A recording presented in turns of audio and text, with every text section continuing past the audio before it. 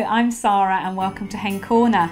Today we're going to make cranberry jelly. It's easy to just pick it up in the supermarket, but making your own doesn't take much time. It fills the house with a wonderful fragrance, and the extra little twists that you can add make it a very special personal condiment for the ones that you love at the Christmas table.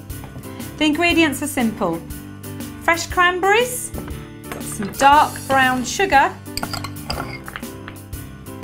We're going to add some orange juice,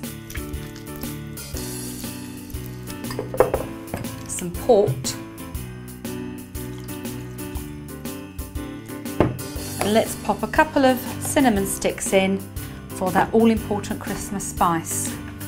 This is just going to go onto the hob, brought up to the boil, allowed to simmer for about 10 minutes, then we're going to pot it up into sterilised jars. Our cranberry jelly is almost ready. It's been simmering for around 10 minutes, and whilst it started quite sweet with the sugar, now that the berries have burst and they've allowed their sharpness to seep out, we've got quite a nice tart sauce laced with port that we can pop into our sterilised jars.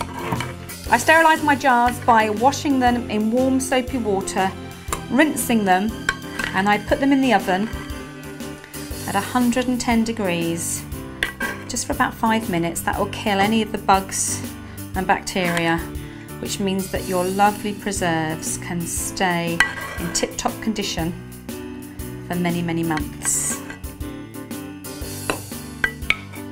Make sure if you're using a warm preserve like this hot sauce here, it is going into warm jars, otherwise the glass can crack. So that's nicely sealed, ready to pop in the pantry, and it will be perfect with your Christmas bird on Christmas Day. Merry Christmas.